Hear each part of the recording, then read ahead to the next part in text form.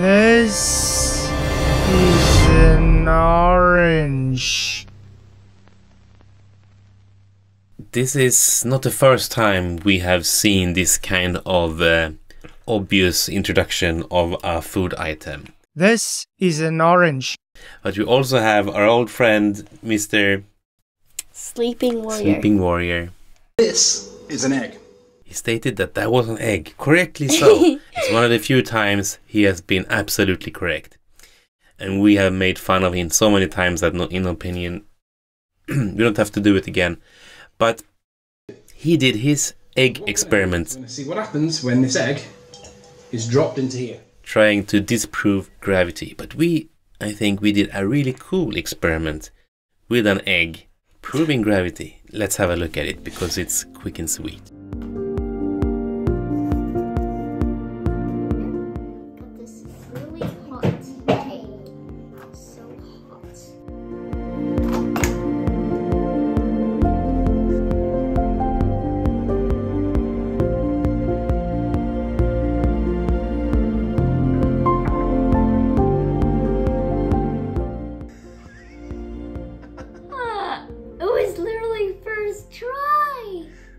But now it's all about oranges, and actually Nowpinion is not unfamiliar with oranges either. Here, let's have a look at one of our first videos we ever made. I used toothpicks and put them into an orange. I measured the toothpicks and the length of the shadow that the top one gave. Hence I could calculate the circumference of the orange and then compare it to the actual circumference of the orange. And it turns out I was spot on with my calculations, and this is a copy of one of the famous experiments that Eratosthenes did back in the day, proving that the Earth was round. But now, our good friend Flatzoid also wants to make a fool of himself, and he claims that he also wants to disprove gravity, just like Sleeping Warrior. The scientific method. He is going to talk about the scientific method. It's an empirical method, strictly there to establish the cause for an effect observed in nature. And we are not unfamiliar with that either, because here in the very basic science book I have, I think it's on page 13 or something like that in this gigantic book. The big old book. Oh yeah, here it is. The scientific method as explained in this very basic book. Basic. Let's see. It says it goes in the order of observe, question, hypothesize, predict, test predictions, and draw a conclusion. That is the classic scientific method. Now, Flatzoid and other flat earthers says it's not science unless you use the scientific method to the T. But that's actually simply not true. Scientists all over the world, they practice science many times without this specific method. Sometimes you just have to try and make mistakes, and come up with things by pure coincidence. Yep. That's how things were made. Yep. Now, let's look at Flatzoid's version of the scientific method before we get into the very interesting orange experiment. Observe natural phenomena. When an object is no longer supported by someone or something, it will fall, accelerate downwards from the elevation to the ground. So this would be me picking up an orange and letting it go, and it falls to the ground. This is the natural observed phenomena. I'm going to drop it in your hand. Plop. Yep. Seems to work. Something made this orange fall. Yeah. I would like to call it something. If not gravity, so perhaps gravity. But Flatzoid's idea is that things move because of what he calls relative density disequilibrium. Basically, he thinks that whether something goes up or down depends on whether it's heavier or lighter than the stuff around it. He says things will move up or down until they find a place where they fit in, density-wise. No, I don't really get it. No. That's okay. You should not listen to this, really. Do you mean that things will go up if this is... That's I mean, I'm getting to it, but you can say it already now because the air is less dense the higher up it comes. So yes. What do you mean? Like a feather will float up? Yeah, or an orange. That sounds so stupid. So when we really think about it, this idea doesn't quite work. According to Flatzoid, if you had an orange in the air and let it go, it should float up because the air above it is lighter. But that's not what's happening. The orange falls down. Why? Because of gravity. No, I mean gravity.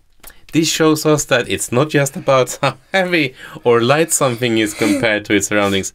Gravity plays a key role, pulling things toward the Earth.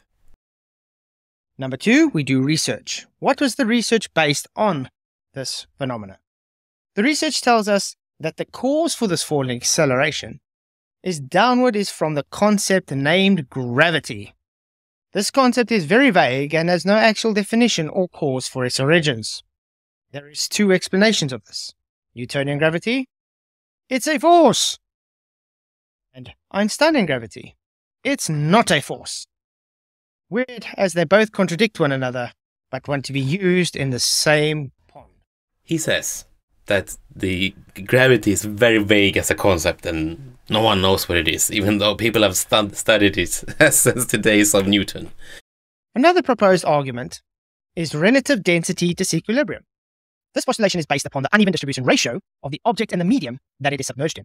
The object ratio depends on the medium determined by the relative... Alright, so he has basically continues to talk about what relative density disequilibrium is.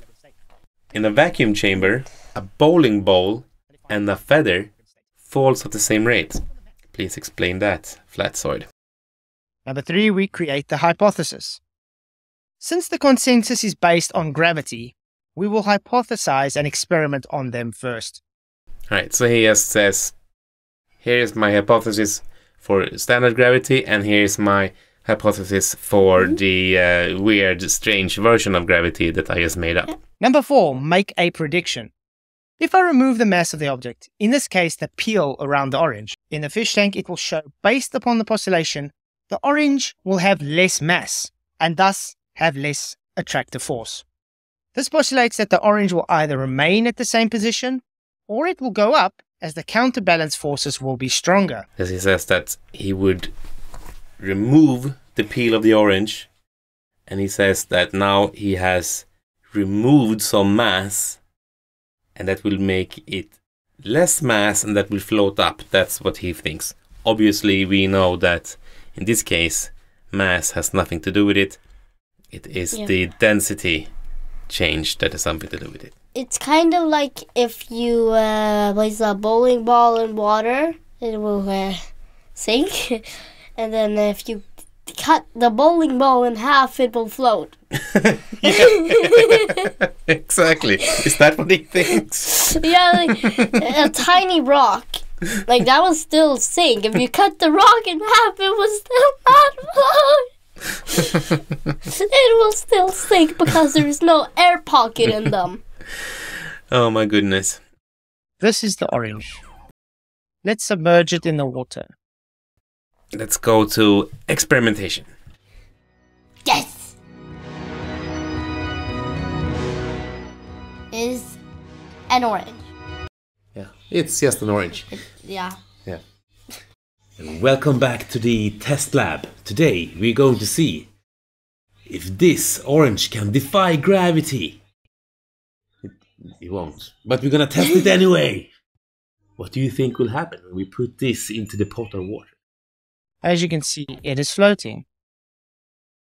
This is a bit counterintuitive, as you would think this is the structure where it has the most mass. I don't understand. How is this counterintuitive? Some things float, Flatzoid. Maybe it could be the air bubbles in the pores that's holding this up. Let's clean the air bubbles off. See, we're cleaning it off, making sure that there is no air bubbles in, just as the control says. Nope, it's still seeming to float. Wait. Does he think that the air bubbles are on the orange? Yeah, he doesn't seem to know that the this orange skin is holding the air within the orange.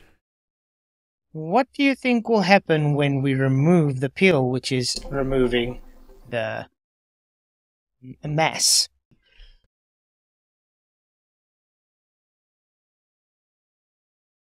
It's floating. It's floating. Very well. And the reason it floats is because the orange is less dense than the water. The main reason why the orange is less dense is because of all the air pockets that is created by the peel of the orange. Yes, the skin. Yeah, the orange skin. In a way, you could say that the skin of the orange is actually the life vest of the orange. Right? So what do you think will happen if we remove the life vest? Well, without a life vest, you just sink. If you take off the life vest, you sink, you say. See, I'm cutting the peel off, and we're going to peel it off so it has less mass. So, less mass, based on the gravity postulation, would mean that the orange should now float easier or less submerged. Let's see what's going to happen when I've taken the peel off, which is now making it less mass, and sticking it back into the water. Just waiting for me to pull all the extra mass off. There we go. Looks nice and clean. Let's drop it in. Oh boy, we already see an issue. It seems to be lower. There's an issue here. Less mass means it's gone lower. Maybe there's some air bubbles still in. Let's just clean it off again to give it control. Okay, got rid of all the air bubbles inside, which would give it buoyancy. I'm good with a knife. I've done knife things before. Have you done knife things before? Oh, that sounds satisfying. This is the peel. It's appealing. Ah. It had a weird little butt here. A weird orange butt. Oh, like if kids are watching this, they will laugh because you said butt. Yeah, kids are weird. Hey. Hey, you're a kid. Ah. Okay, so we have removed the life vest of the orange. Would you do the honors and putting it into the water, please? Yes. Okay, so the moment. Bye bye. It sunk like Titanic. Like Titanic. Oh, don't say that. It sank like a rock, right? Yeah, like a rock. So, all of a sudden, the orange became more dense because we removed the life jacket. We removed all of the air bubbles. However, here's also an orange. You know, for Christmas, we put a lot of what do you call it? Lilies. Christmas thingies. Christmas flowers. Dried Christmas flowers into it. Yeah, Now, do not eat. This particular orange only has those flowers on one side. This would be how Flatzoid would see it. He would say it's more mass on this side of the orange, so this would be drawn down to the ground. Let's see if Flatzoid's deduction is correct. Let's have a look. And Okay, so maybe it's just a fluke, but the things with the flower on went down. I'm just gonna turn it around here and say, gonna make it stick here now. Bloink. What? Okay, if I do like this. Whatever I do, it seems like the gravity is pushing the orange down, you know, the side of the orange that has these flowers here. Is that the actual cause of it? No, of course not. That's Flatzoid thinking. obviously the correct answer is that here we have punctured all the air bubbles. We have sort of taken away the life vest function on this side of the orange, and that's why it's not functioning as well in this side of the orange, and that's why it's behaving like this. I just wanted to add that obviously if you add more mass on the one side of the orange, much more mass, that side will obviously flip over and won't float as good, obviously. Then we move on to analyze the results. After doing the experiment, we were able to observe that mass is not the cause for the acceleration between two masses. Alright, now he's gonna spend some time on analyzing the results and coming up with his erroneous conclusions, so we're gonna leave him there. Then we can move on to systematic experimentation. We can do this experiment in many different ways, such as changing not the object's mass, but the medium's density. We can use different density ratios in objects. We can use different types of liquids. We can change the temperature of the medium or object. At the end of the day, it comes down to proving the cause for the effect observed. But here's interesting. Here it comes to his 7th point of his own scientific method. Systematic experimentation. He says, we can use different density ratios in objects. We can use different types of liquid. But does he do that? No. Do we do that? What do you think? Does this float? It doesn't look like that. It has air bubbles. Doesn't have air bubbles, and right? it's kind of hard. It's kind of hard, yeah. So the peel here might not act as a life vest. But since it's floating anyway, the apple obviously is less dense than the water. Let's see what happens if we remove the peel. Would you like to do it? Yes. By peel. I've now removed the peel here as well. I'm not sure it's the same as the orange, but would you like to give it a go? Yep, I'm gonna... It still floats. It has several pieces of apples. It still floats. It floats? It still floats. We move on to 8, which you guys are doing right now, peer review. Yeah, peer review. I mean, in his world, peer review means that anyone with a YouTube account could peer review a scientific experiment. Normally, that's not really how it works. It's, you know, accredited scientists that sit down and do that. And I don't think that the entire YouTube world, especially not the flat Earth world on YouTube, are accredited scientists. But I guess that you and me are on the same level, I guess, as Flatzoid. So we will now do the peer review, and we will redo your experiment, Flatzoid. And, using an orange. Yes. Yes, maybe she has The accept that godly the apple is not a very dense fruit. Yeah. It has lots of... Now let's put in the orange. Let's see what some people... Oh.